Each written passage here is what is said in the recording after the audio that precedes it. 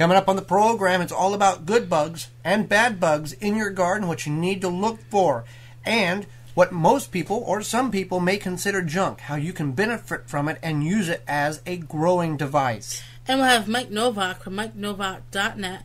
He's a fellow podcaster and we'll talk all about the environments in your garden. All that and more coming up today on the Wisconsin Vegetable Gardener Podcast. The Wisconsin Vegetable Gardener Podcast is permeating into your ears with your host, Joey Bear. And it could be the weeds. Some gardeners try to get all the weeds out of their garden. Other gardeners leave them in their garden. It's really a decision that you need to make. There's benefits to both sides of that. It's just something that you need to figure out what you want to do for your garden. And Holly Bear. Canning is a science. When you're canning, you want to make sure you follow the directions, follow the recipe, don't cut corners, don't replace things. It's crucial to you, your health, and your family. They're professional gardeners with full-time jobs, and they're on the air now. Greetings and welcome, fellow gardeners. You've tuned in to a very informative program, the Wisconsin Vegetable Gardener Podcast, a podcast for the health-conscious organic gardener worldwide. If you're looking to be a gardener, if you're looking to be a better gardener, or if you're looking to not experience problems in your garden and allow us to do that for you, you've tuned into the right program. I am your host, Joy Baird. Beside me is my wife, best friend, co-host, and gardening partner, Holly Baird. Behind the TWVG microphone here in the WI Garden Media Studios in southeast Wisconsin, the information that we'll provide for you in this program is crucial to the life of your garden. You just may have to tweak some of the dates and times you applied for in your particular growing zone. If you're tuning in, you most likely know who we are. But briefly, we'll go over who we are and what we do, and then we'll discuss those good and bad bugs in your garden. We are a husband and wife couple. We have a website, the WisconsinVegetableGardener.com, where you can find our many YouTube videos where we teach you all about gardening, what to do with the food you grow, or home canning, and many other things like reusing everyday items. And then we also have our quarterly digital magazine, which is free on our website. We put out 4 times a year, and that's downloadable on there as well. And then we also have this podcast. And you can find all previous podcast episodes at the WisconsinVegetableGardener.com underneath the podcast tab. And there's also a question button on the website if you have a topic that you think that we should be talking about or you need an answer to. Be more than happy to send us a email, and we will get back to you with the correct information. Well, let's talk about the good bugs and the bad bugs that we will face in our garden. No matter what type of garden you do, whether it's indoors or outdoors, you are going to face some type of bug issue 99% of the time. Now, not all bug issues are bad bug issues, but we need to be aware of the type of bugs that we are seeing, the problems that they can cause your garden, and or the benefits that they can give your garden through the growing season. So there's the potato bug or the roly-poly. We all played with these as kids. You touch them, they roll up in a little ball, and you roll them around. Right, and it's actually a crustacean instead of a bug, but it eats decaying vegetation, such as strawberries and tomatoes. Now, if you have a small population of them, that's fine. Sometimes you'll turn over a rock or something, a stone in your garden, and find a couple of them. That's okay. But then if you have an overpopulation of them, that's when there's a problem. Now, keep in mind, as we discuss all of these good bugs and bad bugs, as we discuss the bad bugs, yes, there are chemical methods of extracting the bad bugs from your garden. But keep in mind, we don't recommend that, because if you spray chemicals on your garden to get rid of those bad bugs, those chemicals are not, they don't just kill the bad bugs, they kill all the bugs in your garden. And without having a balanced ecosystem, your plants and your particular growing zone can suffer. So there's a couple things you can do to keep this bug out of your garden. One is to take a melon like a honeydew or a cantaloupe, and you leave the rind on, you cut a portion of it, put the rind so that it's facing up, and then so that the bugs are attracted to the inside of the melon.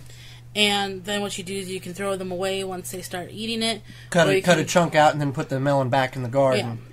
And that's one way to try to control that population if you have an abundance of them. Then you can also take say you have some rotten vegetation in your compost pile, which is away from your garden, that will attract them and usually keep them at bay.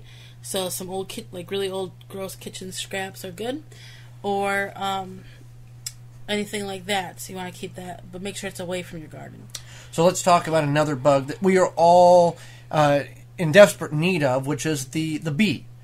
Honeybees has had a devastation of population destruction here over the last couple of years. So the bees pollinate what we eat. Right. So there's many things you can do to attract bees to your garden, but one thing is to plant a variety of flowers. Bees like the flowers because they can pollinate those flowers, and you want to go ahead and just, I know one thing you can find is a bee flower attraction mix. I know there's one on dollarseed.com. Otherwise, you can just go online and see what kind of flowers bees appreciate.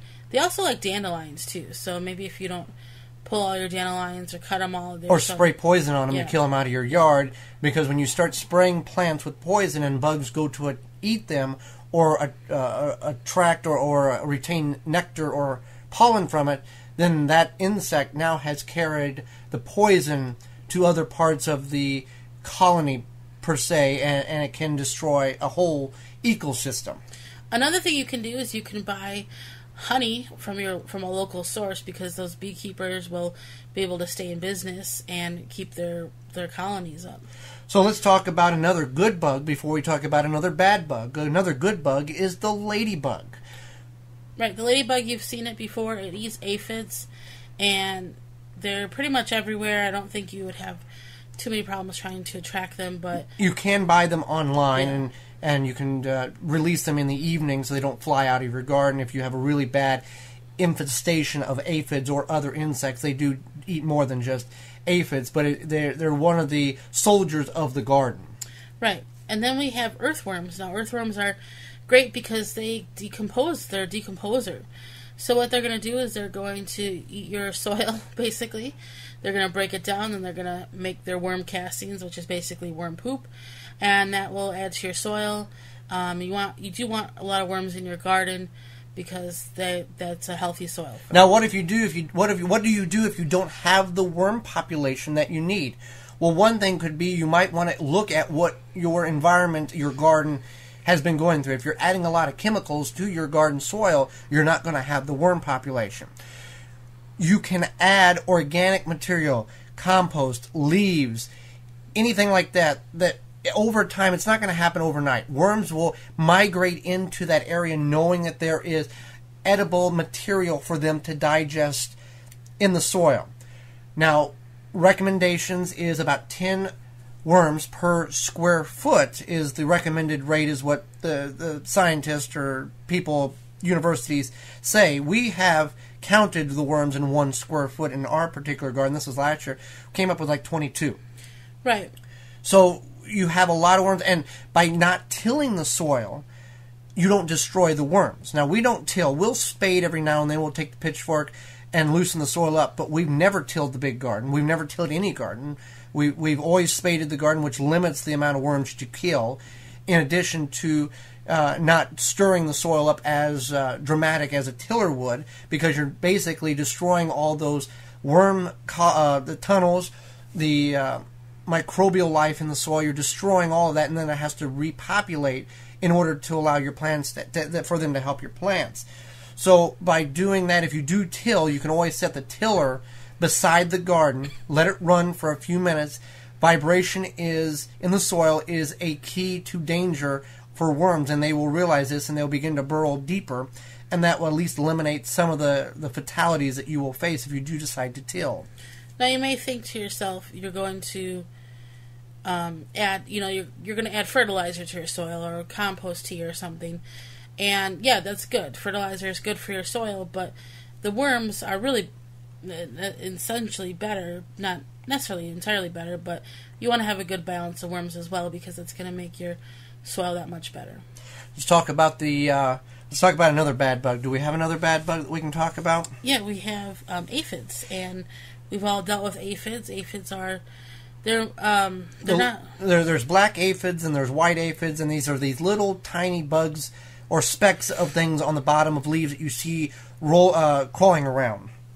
Right, and you can keep them at bay. We do it with our indoor plants with some dish soap and some water. Now, in outdoors, you're going to have ladybugs that's going to help with it. You're going to have other bugs that will lay eggs in the aphid's colony underneath leaves, and these bugs will know that the offspring of theirs will have a good start because they're going to feed off the aphid colony after they hatch. So it's kind of a balanced ecosystem.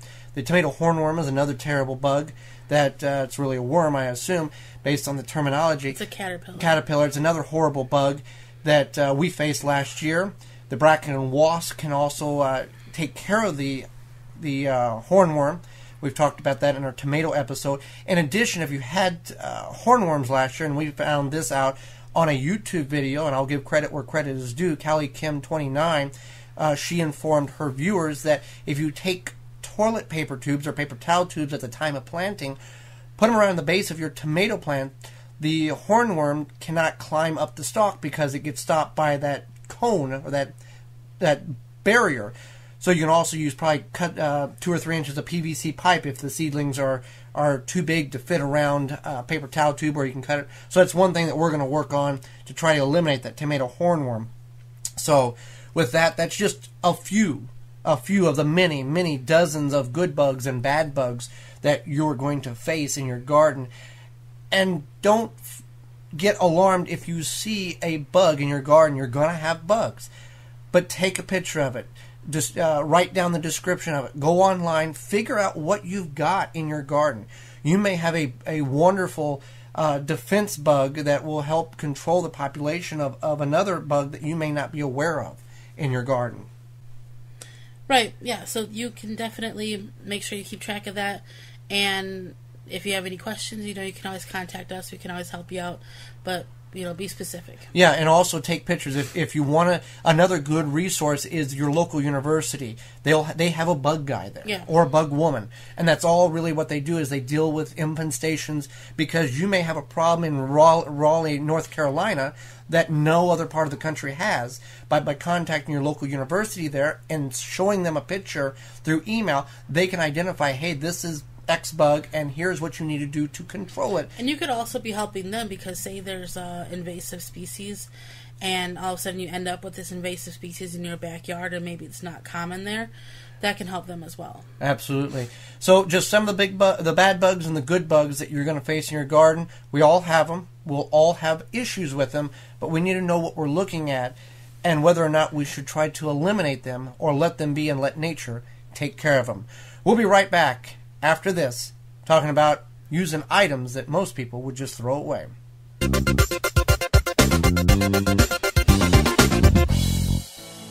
A gardener knows that the key to a good plant is its roots. With poor roots, the end result is not good. Conventional pots and trays cause roots to wrap around and become root-bound. Then you try to unwrap the roots at the time of planting, hoping not to break them. But never again with the Root Maker, a non-chemical innovation that naturally air prunes roots to create more vigorous roots. Never a root-bound plant again. Whether trees, flowers, or edibles, home garden or commercial grower, more roots means healthier, more productive plants. To get your own, visit rootmaker.com. Oh, yeah. What you say? You say Nasala Kombucha. It'll put some glide in your stride and some pep in your step. Nasala Kombucha. Yeah. Nasala Kombucha makes your body happy. Nasala Kombucha makes your body smile.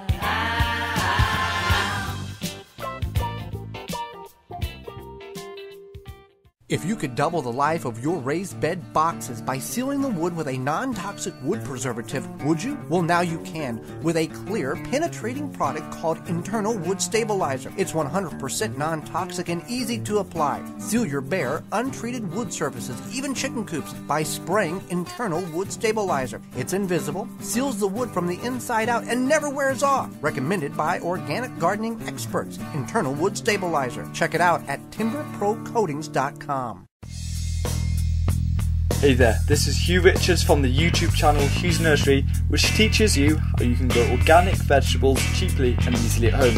You're currently listening to Joey and Holly Baird on the Wisconsin Vegetable Gardener podcast.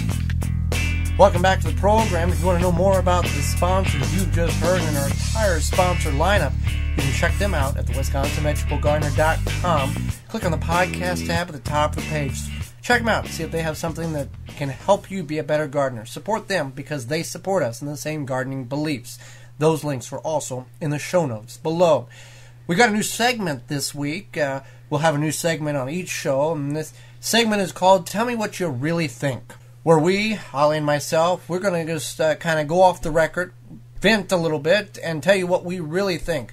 A lot of times we try to keep a very professional manner when talking about negative and positive stories or topics in our gardening media outlets, whether a digital magazine or weekly videos, as well as this particular broadcast. But we're going to take about 3 or 4 minutes and just kind of go off the record and tell you what we really think about a topic that we decide to talk about each show. So we're going to talk about the people that this week that they're kind of the gardeners that they go out, they buy everything new every year, and they just, okay, well, I'll just throw money at it type of gardener. And to us, that's kind of frustrating. First of all, you know, they're putting their stuff in the landfills, say their tomato cages and maybe their seed trays or whatever, and they could be recycling them or giving them to maybe a community garden, and they just, you know, they just kind of half-ass it. They don't. We appreciate that people are trying to grow food, but these people they're trying to grow food, but then they're also putting the environment at the expense. So you see these people, and Holly and I have experienced this. You know, all the tomato cages that you see, we use on our video series on the website and the YouTube channel. We didn't buy a single tomato cage.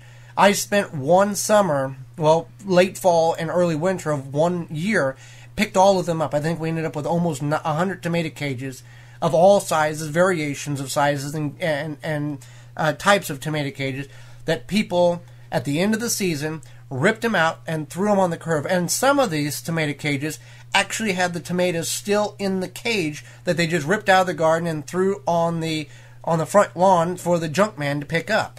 Right. So it's terrible. Or you go to the garden center and you see the people that buy the tomatoes that are in the pots with the tomato cage. Money's not an issue to them. Right. They want I've got it now and it's ready to go mindset. They don't want to work for anything, and they want things to be ready to go when they want it. And that's, I guess, all good and well, but at the same time, I feel that these people are the reason maybe why we're having, 3 feet of snow on the ground in March on the East Coast and a drought in California, because they just don't care. They don't care. And that frustrates myself and Joey, because you have to care, especially if you have children or grandchildren, or even if you don't, and you still have to leave something for the future inhabitants of the world, and you're just like, well, whatever, I'm just going to throw this out. Too bad, so sad. Next year I'll start over. And just like we talked about in the first segment, these are the same group of individuals. Hey, I've got a bug problem or I got a weed problem. I'm just going to spray poison on everything, and that'll fix the problem. Right. That's another thing, is I'll just slap some Miracle Grow on it or round up my dandelions. So that's just a little bit of tell me what you really think. Is that all you got? I think so. All right. That's all we got. So now that we've got that out of our system for the show, I got one more. You got one more? Yeah, I work at a garden center, and I work there seasonally. This is hopefully my last season working there. But sometimes I have to water the plants, because that's what plants need, is water. What? Really? And I gotta put the hose, and sometimes it gets in the way, I guess, and people get pissed because they gotta take their cart and put it over the hose, and it's like, and then they get mad at me, and then they walk past and they see me water. That's an easy job. And it's like, no, when you spend 4 hours watering and you gotta reach up high, I'm not saying it's the hardest job I've ever done, but at the same time, it's like, just shut up and with your cart and get over yourself. Is that it? Yeah. All right.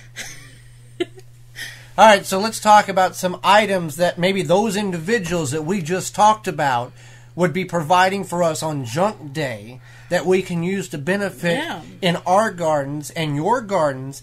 Don't be hesitant to drive around early in the morning on junk day. You'll be amazed of some of the garden-related items that you can use in your garden, as well as some of the items that you could use in your house that people throw away because they just want it to disappear.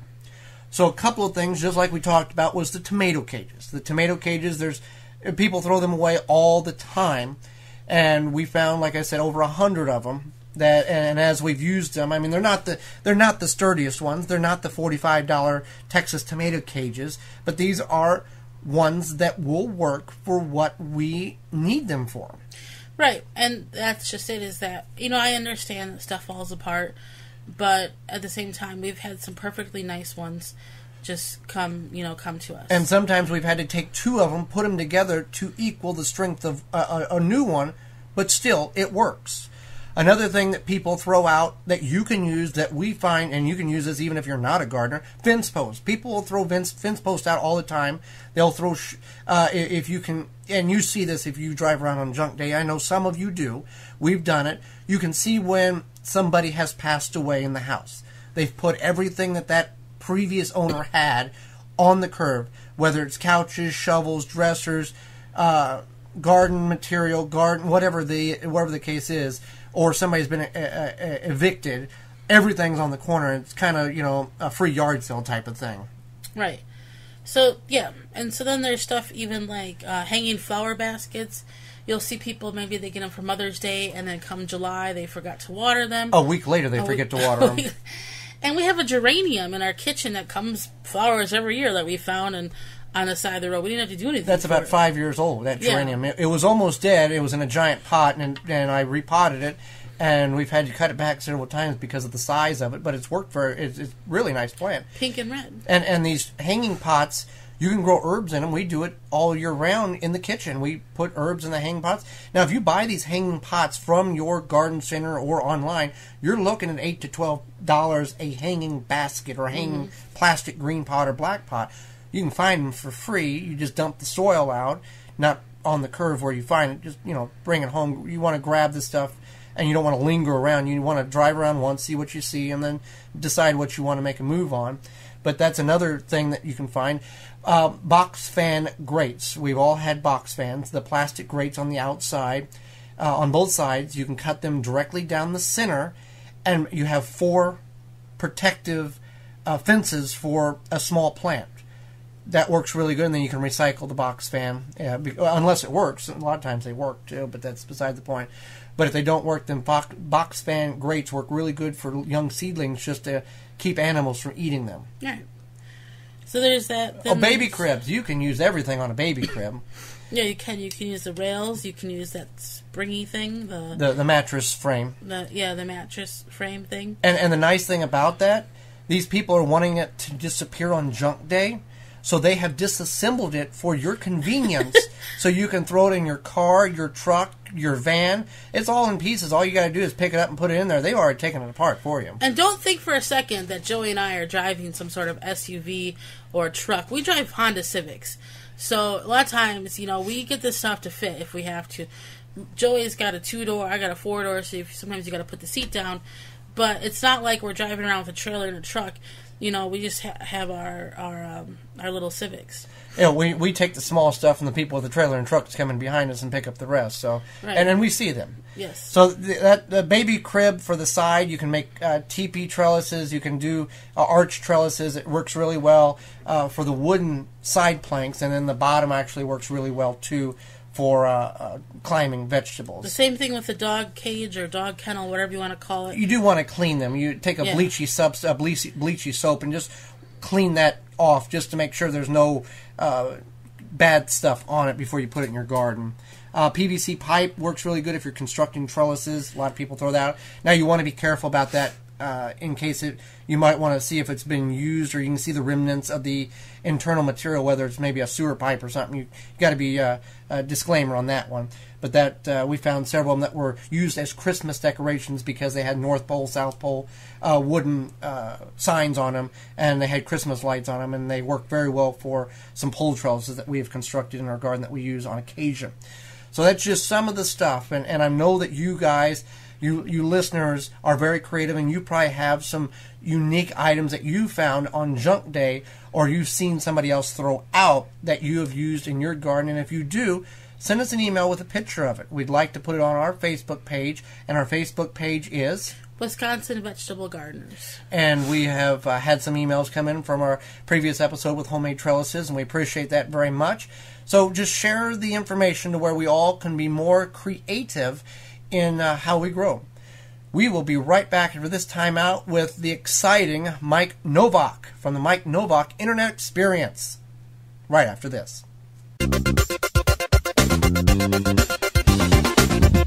Do you want your next raised beds to be easy, functional, and beautiful? The Embrace helps you create the garden you've always wanted. Finally, raised beds that everyone can assemble and enjoy. No tools needed. Just slide any lumber into the Embrace corner, fill with your favorite soil mix, and you're ready to plant. Made from 100% recycled steel right here in the USA. And a portion of every sale helps to build school and community gardens all across the country. Let the Embrace help you create your next raised bed. Grow beautifully with the Embrace. Available at local garden centers and online at artofthegarden.net. Paradigm Gardens, Wisconsin's largest progressive gardening center. Located in Madison, Wisconsin, Paradigm Gardens offers the largest selections of soil amendments, organic and salt-based plant nutrients, grow lights, and hydroponic systems available in the Midwest. Our knowledgeable and experienced sales staff are always available to help. Visit our new website, www.paradigmgardens.com, or visit our retail store at 4501 Helgeson Drive, Madison, Wisconsin, just off Stoughton Road. Hi, this is Chris Van Cleve, host of the Rose Chat Podcast. You can hear us at rosechatpodcast.com. But right now, we're going to talk vegetables, and you're listening to Joy and Holly Baird on the Wisconsin Vegetable Gardener Podcast. Welcome back, everybody, to the program. If you are interested, we encourage you to check out the sponsors you've just heard, and our entire sponsor lineup can be found on our website, the WisconsinVegetableGardener.com. Support them because they support us in the same gardening beliefs that you should be able to grow anywhere for free. Our next guest, formerly a host on WCPT Chicago, the Mike Nowak Show, has moved to a new network, which is the GGGD Radio Network. This can be heard weekdays from 1 to 3 p.m. Central Standard Time. Mike often says his background in gardening is show business, which is pretty close to the truth. Although he is an Illinois Master Gardener and Open Lands Tree Keeper, he's actually a professional writer, actor, director, radio personality, and a fervent amateur when it comes to growing things. Mike is an award-winning columnist for Chicagoland Gardening Magazine. He is also an author of the book Attack of the Killer Asparagus and Other Lessons Not Learned in the Garden. We're going to talk about all that and more. Welcome, Mike. Hey, that's all the time we have. Good night, everybody. We also want to make mention your website, MikeNowak.net. All that information will be in the show notes. Mike, you've been around gardening for a lot of your life. How did you get involved in gardening? Was it something you picked up as a child or you found later on in life? No, I really didn't pick it up as a child. In fact, I was a terror in my mother's garden. My brother and I would go, and she, like many gardeners of her generation, had rows and rows of hostas, like soldiers, along the fence. And my brother and I would go through the garden, and just before the flowers opened up on the hostas, we would squeeze them because they made a popping noise. And it never occurred to me that we were probably destroying the flowers and destroying the bloom. But, most people don't grow hostas for the bloom anyway. They do it because they needed space to fill in. But that's changed in the last couple of decades, where hostas have become, as I once told the group, there are now officially more hosta varieties than there are actual hosta plants on the planet. And it's just so many, and you can't keep track of them. But some of them are just wonderful, and even the blooms are fragrant, and the leaf structure is remarkable. And if you've got shade, I really understand why people might grow them. But getting back to it didn't come from my parents. Although the one thing that my mom did pass along to me is a love for bee balm or monarda. and she grew that in her garden. She called them firecrackers, and her mother grew them in her garden. And I have plants in my yard, and it's kind of hard to keep track, but it's possible they go back 70 years to my grandmother's garden. And so there is a little bit of a tradition there. And I love the fact that Monarda is a native, and I never knew that until I started studying horticulture. But here it is, passed along from generation to generation in my family. But my interest really took off in the 90s, and that was because, weirdly enough, I had a vacation home in the Pacific Northwest, in the rainforest, temperate rainforest, where they get anywhere from 150 to 175 inches of rain a year, and there are 200-foot tall conifers and lichens and moss and ferns, and it's green 12 months of the year. And I began getting interested in plants there because I thought, wow, this is great stuff. You go on walks and you would look at stuff, and I wanted to know what it was. And I realized I don't know anything about plants in the Midwest, really. I'm learning all of this stuff about plants in the Northwest, where I've got this home, and I didn't know anything here. So I came back to Chicago, became a master gardener, and because I was working at WGN radio at the time, I ended up doing a radio show. I was sitting in with somebody else who was doing the show, Kathy O'Malley, and then she left, and she said, "It's yours if you want it." I went, okay. Now 17 years later, here I am, still talking about gardening. And I don't know. I know how you guys do it. I've seen your videos and stuff. You like to teach people stuff. And I realize that I'm not the guy who sits there and waits for the phones to ring and answers questions for people. I like to bring in smart people to my program and ask questions. I always have questions to ask, and I think it's because, as you mentioned, Holly, at the beginning of this piece, I really am kind of an average gardener. I mean, I'm a novice, and I feel like I learn something every day about gardening, and I love learning more. And I want my listeners to experience that joy of discovery. So that's why I bring on smart people who have been doing this a long time, who know stuff, and I ask them questions and hope I get good answers. Fantastic. Now, speaking of that, you're a big advocate of composting for obvious reasons. What are some not so obvious reasons that the average weekend gardener may not fully understand about composting and why it's important? I think what the average gardener does not understand about composting is that the name of the game is biology. I sometimes tell folks it's the biology, stupid, and I don't mean to be mean. I'm just borrowing that phrase, but it is. It's the biology. It's one of the things that I have learned over the last couple of decades, and I'm sure you guys are familiar with the soil food web, and that concept is what carries me. I mean, I love Jeff Lowenfeld's book, Teeming with Microbes. A Gardener's Guide to the Soil Food Web, and it's come out in another edition now. But as he points out in his book, when you create compost, what makes compost work, what makes it heat up, is the biology in there. And when you put that in your garden and your lawn, and not enough people put compost on their lawns, and they really should, because if you're going to have a lawn, and my philosophy about lawns is, when in doubt, rip it out, and then put in a vegetable garden. But that has evolved over the years too. But getting back to that, you can put compost, sifted compost on your lawn. You can put compost in your garden, and what you're doing is adding biology. Yeah, you're also adding tilth and, to some degree, nutrients, but really, and this is why people brew compost tea, it's for the biology. So you want that biology in your soil. That's what makes plants happy. That's what makes plants healthy. And I think that is what most people don't understand about using compost. Now, one of the things that gardeners typically don't think about when planting in a new area or starting a new vegetable bed, or they've moved to a new house, is the possibility of contaminants in the soil, whether that be lead or some kind of chemicals.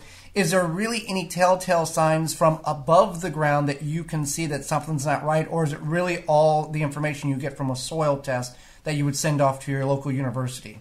Well, do you know the history of the site? That's where you start. And if you're in the city, you know that there are cars that have been by for decades, and until the late 70s, they had lead in the gasoline. You know that lead paint was available until about the same time. You know, late 70s, early 80s, things got phased out. But lead persists. Some of that lead is still there. I did a soil test in my backyard right outside my house, which is a 125-year-old home. So there's been a lot of lead paint put on this house over the years. And I did a soil test right outside the house, and the lead levels were through the roof. It was insane. And yet this whole thing is controversial. I was talking to a good friend of mine, who you should have on your show, by the way. Her name is Lamanda Joy. I don't know if you're familiar with her, but her new book this year is Start a Community Food Garden, The Essential Handbook. And she is part of what's called the Peterson Garden Project here in Chicago. And I interviewed her, and we got into this a little bit, and she kind of pointed out that I might be a little dramatic about it. And I see why she's right, because the deal is when you're growing food in what might be contaminated soil, don't eat the soil. Now, that sounds silly, but the point is wash it. Wash it if you're really concerned about it and you've done a soil test, or if you don't know, if you haven't done a soil test, but because as you asked me, can you tell from the surface? Well, no, unless you see a bunch of paint chips there, like you do outside my house, and go, oh, I'll bet those are contaminated with lead. You really do have to do a soil test to find out. But you can make a guess, or you can just decide not to deal with it altogether and just create a raised bed. Then, boom, you don't even have to worry about a soil test. You've created a raised bed. You bring in your own soil. You do it that way. But the point is, when you grow vegetables in there, there's a couple of things to keep in mind. One, that the fruiting bodies of vegetables do not accumulate those toxins like lead. So a tomato is not likely to have it.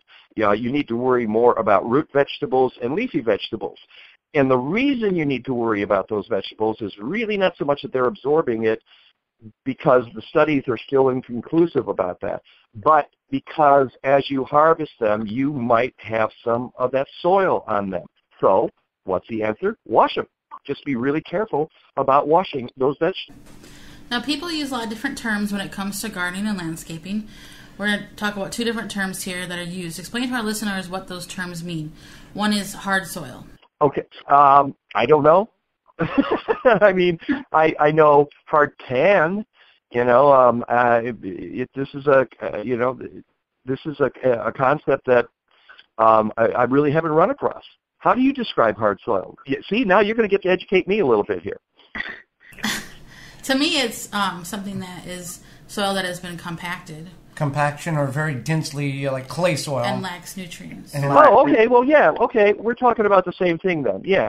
Hard soil, hard pan, compacted soil, where you've taken, that's why we warn people in the spring, and especially here in the northern climes where there's been ice and snow and people have not been able to get out into their gardens and they're just itching to get out there. And then what do?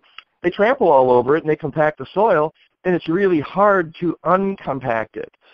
So yeah, if you're talking about compaction, oh yeah, I tell folks, you be careful, add compost each year.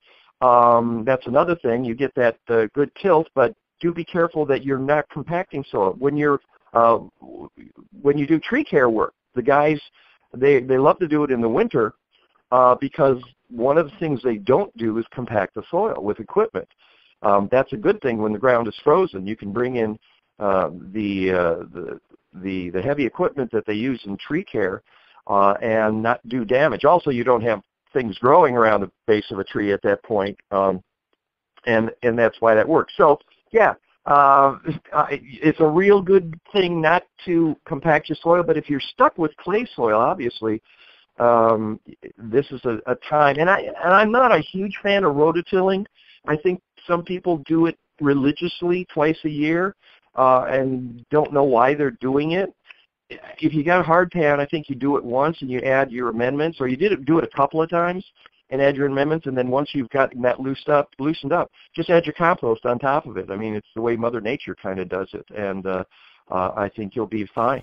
Absolutely, and that's the way we encourage a non-tilling type of garden. We'll spade it, but we won't till it to kill a lot of the worms. The other terminology, and I think a lot of people are excited about when they hear this, low-impact gardening. What does that term mean? Wow, this you're putting me through the ringer here. Just low impact gardening. I don't know. I mean, again, it's possible you've talked about this term with other people, and that it's one of those things flying out there. What I would say low impact gardening is, to me, is gardening in a way that doesn't disturb nature as much as, I'll tell you, one, we just talked about it. No more of that tilling over and over again. That's high impact stuff. You're taking, I talked about the soil food web, you're busting up the soil food web and all the critters that are in there when you rototill. So low impact would be, let's be gentler. Let's put in native plants. Let's let them do their thing and get their roots down deep. Let's add compost, even mulching. My friend Roy Diblick. Have you talked to Roy from Northwind Perennial Farm? No, we have not. Okay, he's in Wisconsin. It's in Burlington, and he's not big on veggies, but he is big on telling people that aside from around trees, where you talk about mulch, mulching trees is a great thing. But in other kinds of garden, mulch can actually be really harmful. It can destroy the soil, and you see it all the time. Somebody's got a couple of daylilies and a Russian sage and lots of open space, and those plants look terrible, and it's all mulched within an inch of its life. And his whole idea is get plant communities close together and let them supply their own mulch and let them work with each other and hold each other up, and I kind of agree with that. So getting back to low impact, is like, do it in a way that isn't messing with Mother Nature, isn't wreaking havoc on your own environment. That's what I would say. Now let's talk about a lot of gardeners. They plant fruit trees, regular pretty trees. Let's talk about the proper way to plant a tree. We see landscapers and we see city workers. They put a tree in the ground. They mulch about 4 foot of mulch around the base of the trunk, and then they strap it down like it's a radio tower, hoping it never blows away. This is not good for a tree, is it, Mike?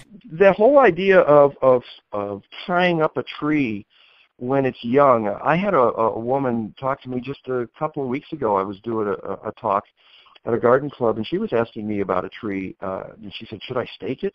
And I said, hey, how big is the thing? And it turns out it was like from a gallon pot, and it was a little whip. And I said, that tree's not going to blow over. There's not enough to it to be blown over by the wind. And there are studies that show that trees that are left to their own devices and have to put up a little resistance to the wind are actually going to be stronger in the long run. And it's really important that you plant a tree at grade level also. One of the things I discovered the hard way is that when you buy a balled and burlap tree, and folks who have ever done that know that, you get this burlap and wire, and it's around the root ball of a tree, which has been dug up, by the way, and a lot of the roots have been destroyed in just digging up this tree so they can sell it. So the tree is already under stress. And then what happens is you discover that the soil line is buried in the root ball, so that, there's a tree should have a little flare right at the soil line. They call it a little root flare there, and that's right where it should be at grade level. Well, sometimes those root flares are buried in the balled and burlap, so if you plant it where the top of the ball and burlap is, you're planting it too deep, and that's death for a tree. So be careful to make sure that you plant your tree at grade so that and check, do a little digging around the top of that balled burlap so that it is not below grade, because you can kill a tree a lot faster burying it too deep than you can burying it too high. Well, great, and we want to thank you. That's tons of great information. Now, where can people find you and find your new show or your newer show, and also where they can get your book? What's the best location for them to go? Well, first of all, go to MikeNowak.net, and it's MikeNowak.net. And I pronounce it Novak because I'm Polish, and that's the way Mom and Dad did. So, I'm kind of stuck with it, and everybody spells it wrong, so I spell it out for you. But I'm also working with the Green Divas, and they're a network online, and they've got a lot of great programming. And you can go to gdgdradio.com. As we're talking now, as we're doing this interview, my show is on 1 to 3 p.m. Central Time every day. It's possible by the time this show airs, it will have changed. So go to the gdgdradio.com and track down Mike Nowak and see if it's there.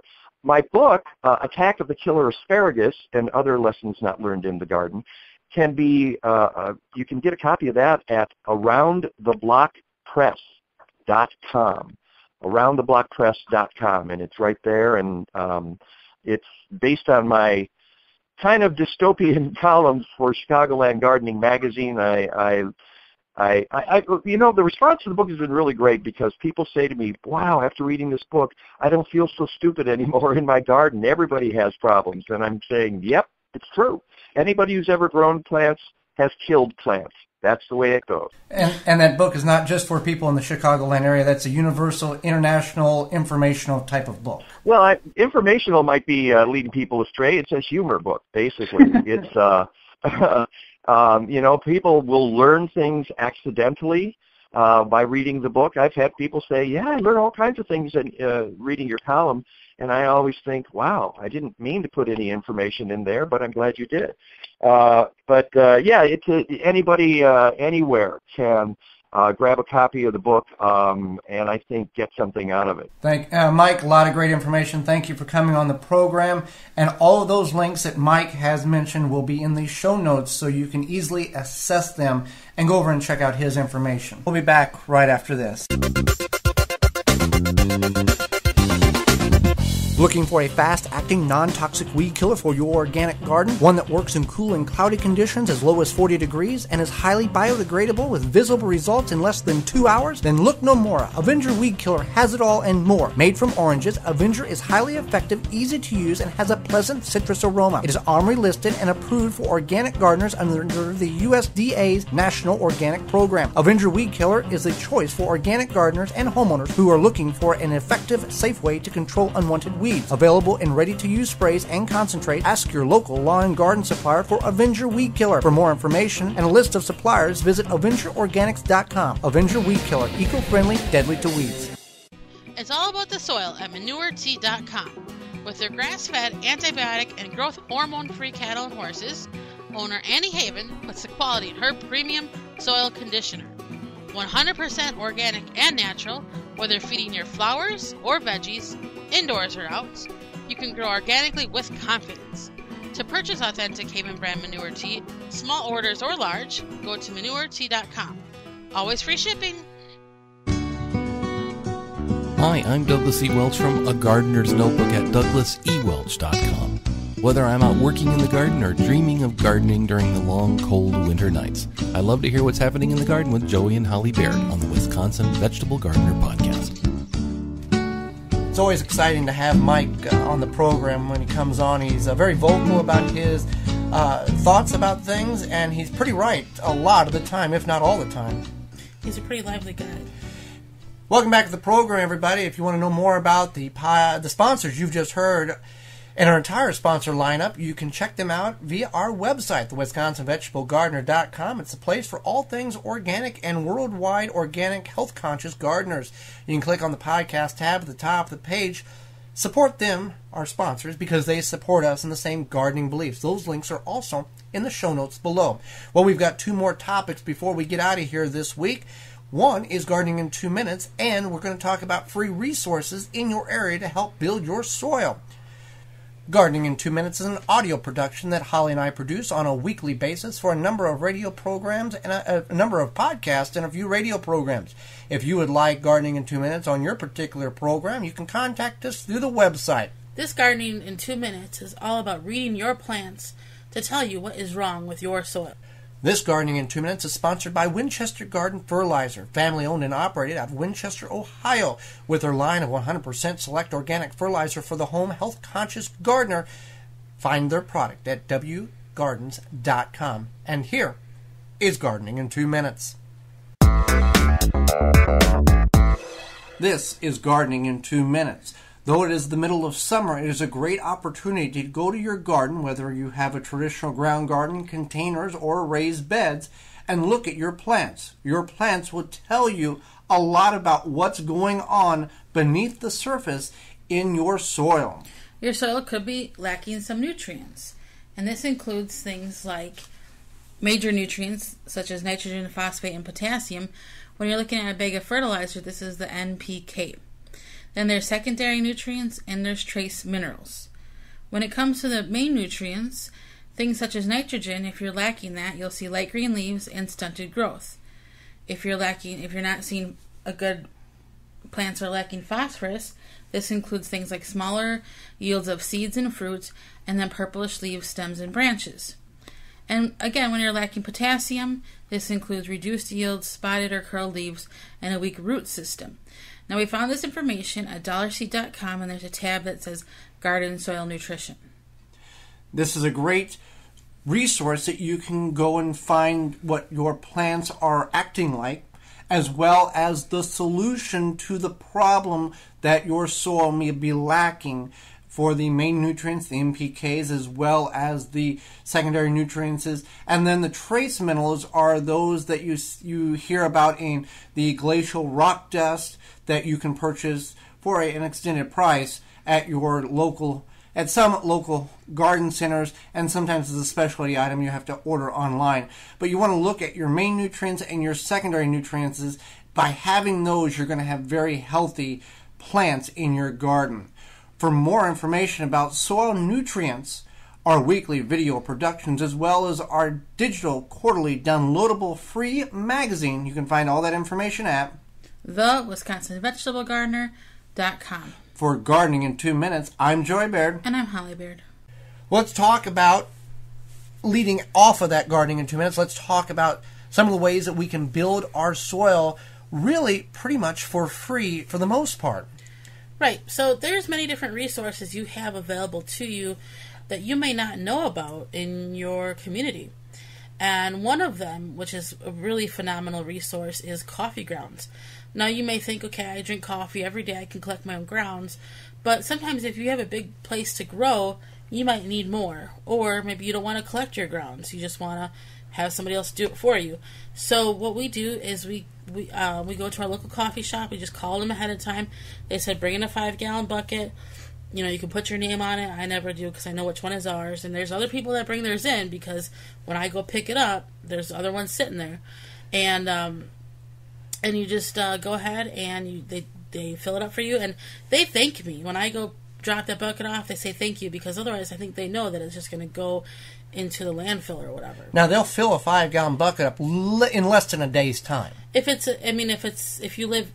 in, the Milwaukee area, so there's people that go in there and get coffee, but most coffee shops, I'd say they would fill it up in less than a day's time. Now, this is a local chain. There are large chains that do provide, upon requesting, they will provide coffee grounds. But I kind of go with the local ones because they understand, and others understand, that if you don't pick those coffee grounds up, that they're just going to go to the landfill.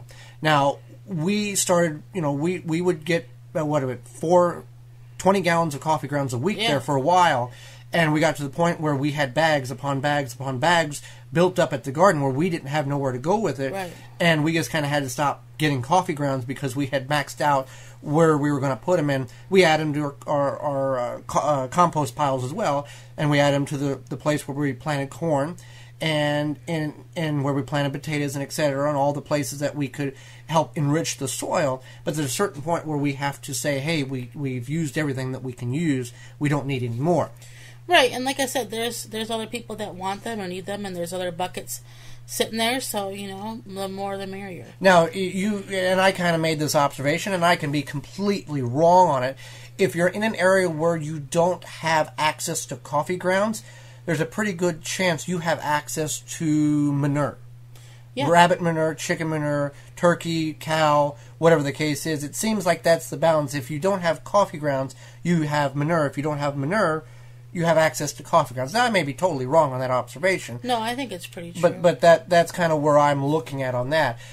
You can use leaves. Leaves is one of the best things that we have found in our garden. Now, obviously, leaves in the mid-portions of the summer don't exist on the ground, but come fall, people are throwing their leaves away. This is a major resource for you as a gardener. If you've watched some of our videos in late fall, we leaf vacuum and pile on our raised berm garden on beds that are particularly poor in soil nutrients based on, as we learned about in Gardening in 2 Minutes, the way the plants look and respond to their growth during the summer. We will pile leaves on 3 or 4 foot tall in these beds, and then by spring it is down to about a foot. Yeah. And we have used all the leaves on the property. We've raked leaves off the neighbor's property. We've actually went in the street with the leaf vacuum and sucked up leaves that people have thrown in the street that's next to the big garden, and I think we still don't have enough leaves. But this is a great resource, and then you can stockpile these leaves. You can get them off the growing beds in the spring, like we have, and then you can use them as mulch around plants during the growing season, and they'll break down throughout the growing season. Grass clippings are another great use of renewable resources that you have available. You just want to dry them out on your driveway on a tarp so you're not putting wet grass clippings around plants as mulch, but that's another thing. What other free resources can be found that you may not have knowledge about? Brewery grains. Brewery grains, spent brewery grains. Mm-hmm. If you have a local brewery, now we're not really talking about the big nationwide chains. I mean, we're talking about the little brewery. Little craft brewery. This might be easier for us because we're in Milwaukee area, but, a lot of times craft breweries, small breweries are becoming more and more popular, so if you do have that option, then you can get those spent brewery grains. Now, you kind of want to do your research because different resources indicate that some brewery grains may cause the seeds to not germinate if you plant them and you've incorporated them brewery grains. So that's something you want to be just a cautionary warning about. Also, wood chips you can use as mulch, as the Back to Eden method, as well as just using as a weed barrier for walk paths and aesthetic looks around your garden. Another wonderful resource that you may have. And if you can find wood chips and a wood chip pile, and Wayne Metter from A World for Change TV, he's coming up on an episode here in the next couple of months. He found 20-year-old wood chip pile, and that the bottom was completely biodegraded, rotted black soil from these wood chips, and it makes a great addition to your organic material that you will add to your vegetable garden. Right, so those are some great free resources. And maybe you have, a neighbor that, I don't know, you can ask for any of these resources. Or maybe they brew their own beer. A lot of people will brew their own beer in their kitchen or basement or whatever. You could do that too.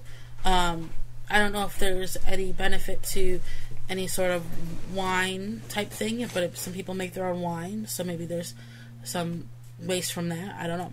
So that's just some of the things that you may want to do a little research on in your particular area to get some more free resources for your garden. We appreciate you joining us this week. Thank you for tuning in. If you want to know more or have any questions, you can find the information on the website as well as the contact button, and we will get an answer back to you if you have a particular question about a particular problem. The audio that you have heard through the program is courtesy of freesfx.co.uk and audioneutronics.com. Those are two free, royalty-free, copyright-free audio websites that we use to help jazz up the podcast. Nesala Kombucha and Paradigm Gardens provided their own music for their ad. Until next time, I'm Joy Baird. And I'm Holly Baird. And we will see you in the garden. The Wisconsin Vegetable Gardener Podcast is a production of the WisconsinVegetableGardener.com for the health-conscious organic gardener worldwide and distributed in association with WI Garden Media.